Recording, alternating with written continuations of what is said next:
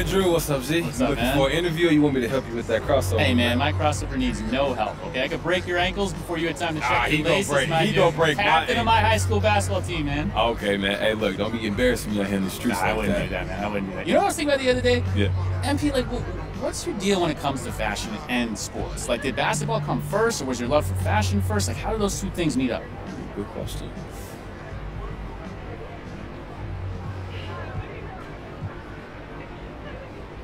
Hey, look, I'm gonna put it to you simple.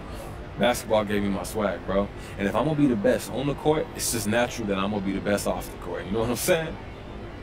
Okay, so they complement each other. I get that. I get that. So then, you know, what's the future for MP in fashion, then? And basketball, look, I'm a ball player first, Torres. Or separate from them?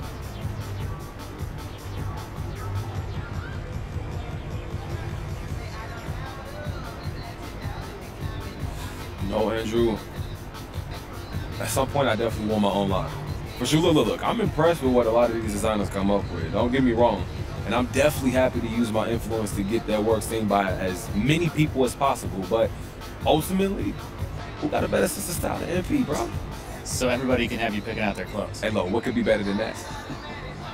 All right, MP, it's good running into you, man. Absolutely, man. Hey, wait, you not about to let me see that crossover for real? I don't want to erode your confidence, man. I break your ankles. Yeah. All right, man, I'll catch you around, homie.